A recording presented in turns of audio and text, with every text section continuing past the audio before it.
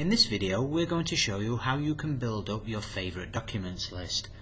Now this list will follow you around regardless of which patient's record you have open and regardless of which computer you're logged onto. Firstly, to set up this list you need to be in a patient's record.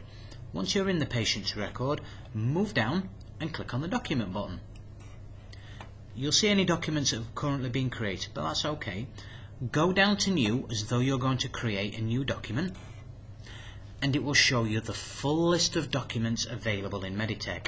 But we're not interested in all these documents because potentially we're not going to use them all. We just want specific key ones. So to set up the list, move down and click on the Manage Favorites button. Now this will list all the documents again, but will include a tick box on the left hand side, so you can then work through and select the documents you want to include on this favourite list. So for this example I'm just going to go through and click a few, 1, 2, 3, 4 for example. Once you've clicked them, click on the Save button and it will reduce the number of documents down to the ones I've selected. And like I said, this will follow you around regardless of computer, regardless of patient. If you ever need to revert back to see the full list, move down and click on the standard button and it will always show you the full list.